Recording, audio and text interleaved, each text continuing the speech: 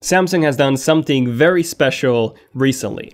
They released a device, I'm not going to call it a smartphone because it's much more than that. They released a device that has the potential to revolutionize the entire mobile industry. This thing can be bigger than the change that the iPhone implemented in the smartphone industry in 2007. Now, of course, talking about the Galaxy Fold, a tablet that literally folds into a smaller phone. This is where the future is heading towards. We've seen this in sci-fi movies, tablets as thin as a sheet of paper that fold just like a paper in half, and they turn into a much more portable smartphone. And I know that the Galaxy Fold sounds like a conceptual device, but it has actually been released on April the 26th, or at least it was supposed to be released on that date. But Samsung has now pulled the release. We don't know when it's coming out, and some are even expecting Samsung to cancel the Galaxy Fold entirely. So here's everything you need to know, the full story behind Samsung's Galaxy Fold. Okay, so in order for us to understand the Galaxy Fold, we need to go back and take a look at its development process. Back at CES in 2011, 8 years ago, that's 4, but 8 years ago, Samsung has showed us something that looked completely from the future. They showed us displays, OLED displays, that could bend, twist, and flex in any shape or form you wanted. And this was back when displays were just a flat piece of glass, so it was something that has never been done before. But the thing is, 2011 was when Samsung has showed us this tech, but this technology was actually being worked on for many years before. Now, fast forward 2 years later, and in 2013, Samsung released a very exciting and interesting TV ad. And in this one, they showed us a few people hanging out in a coffee shop, and one of them, a really futuristic looking guy, takes a phone out of his pocket that unfolds into a larger tablet and then folds back into a smartphone when you need something more portable. Now, this wasn't real. This was, of course, a concept, a 3D model. We've been doing 3D concepts here at ZenOfTech since early 2016, so for the past 3 years. And this was literally just that. It was a 3D model that Samsung made in order to show the world what they had in mind for the future. However, we haven't really had anything from Samsung on that since 2013. And even though we haven't heard anything in terms of foldable displays, Samsung did start focusing more and more on curved displays. In late 2013, Samsung released the Galaxy Round, which was a very interesting looking phone, and this was also the world's first smartphone to have a curved display. In 2014, they released the Note 4 Edge with a single curved side, which was a very unique feature at the time and a very unique looking phone.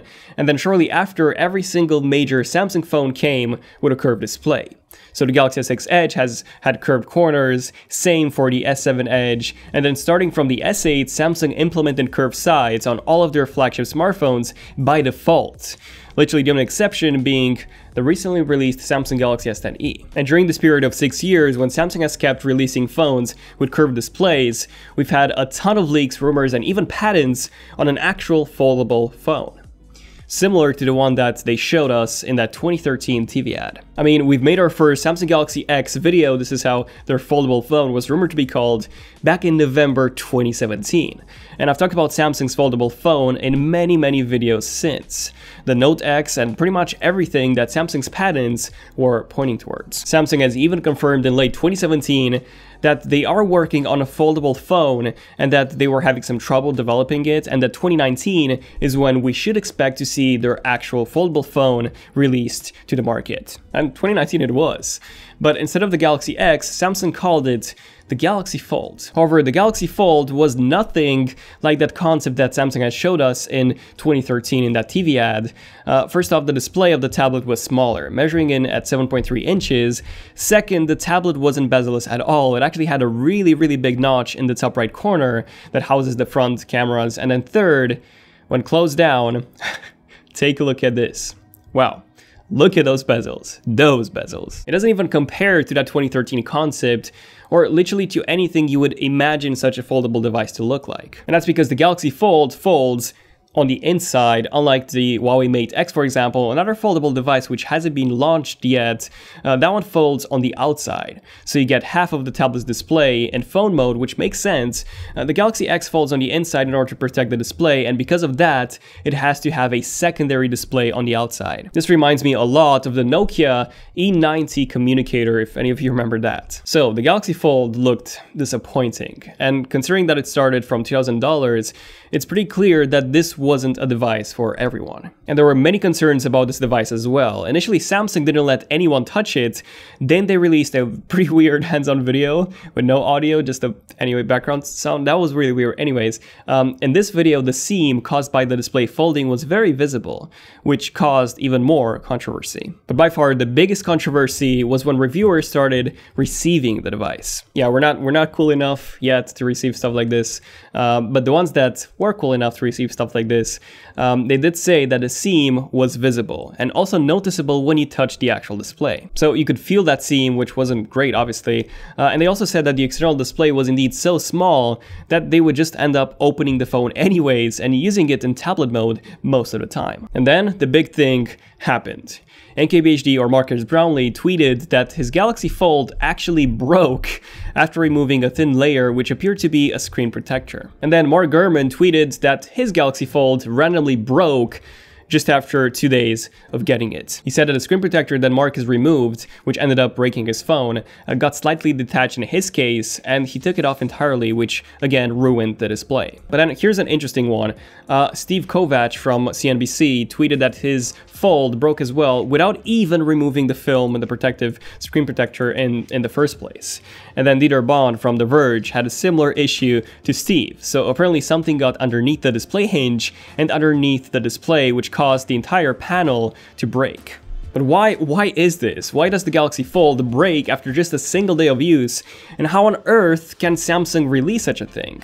Well, Samsung did release a video a few days ago, actually a few weeks ago, showing how the Galaxy Folds were closed and opened thousands of times by robots in order to test the durability of the hinge. But testing the Fold with robots is completely erroneous. Humans put their phones in their pocket, they get dust sometimes on the phone, they drop it, they fold it in different ways, they open it in different ways. And it seems like Samsung just hasn't tested that, well, at all, it seems. And the reason why the displays break is this. You see, OLED displays are very, very sensitive. LCD displays are sensitive too, but OLEDs are just on another level. So they need to be protected by a glass layer. But you see, the problem is that glass doesn't bend. So Samsung is using plastic. And plastic is so much softer than glasses, which means that it can easily scratch and damage the OLED display underneath it. It seems like this is the reason why Samsung has decided to have the folding display on the inside, just so that it can be protected. Now, I'm even more curious to testing out and seeing the Huawei Mate X in person, which has the same display, but on the outside.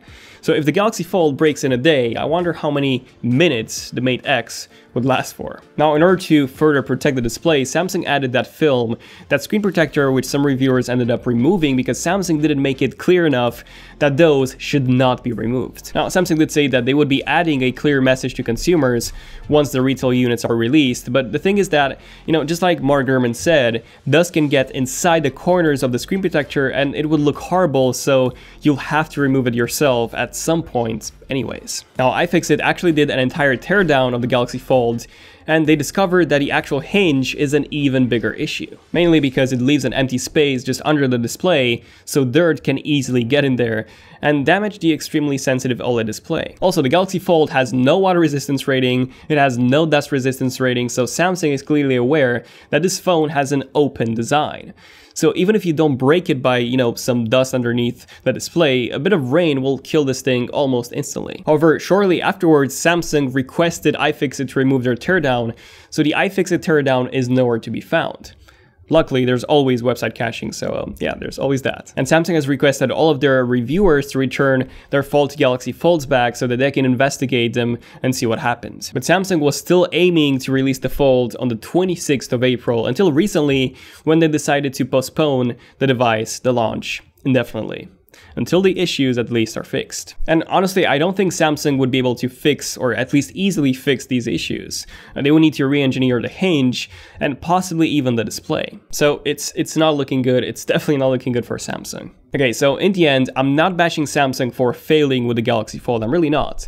The Galaxy Fold is the first device to be released, at least, of a big new category of devices, and that is foldable devices. But the actual reason I'm bashing Samsung for is because they're releasing and also selling this to consumers for also an outrageous price of $2,000, and considering that this thing breaks in a day, The Galaxy Fold isn't even in prototype form. It's far, far, far from even that. And Samsung wants to, like I said, sell this thing, albeit in very limited quantities, but still, no one should buy this device, at the moment at least, because it seems like it's far from being ready. Apple, LG, Huawei, Xiaomi, they're all working on foldable devices, and they have many patents on this, especially when it comes to Apple. So the future is definitely looking bright.